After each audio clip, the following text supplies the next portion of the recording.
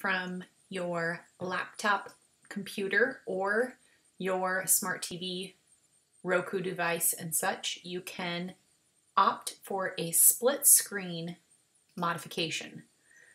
So once the workout has loaded, you can come down to the far right and click the MOD button.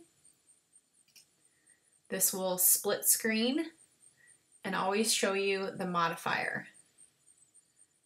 Not all workouts have these, but once the workout is playing and you see the MOD option, that means that workout program does have the split screen modification option.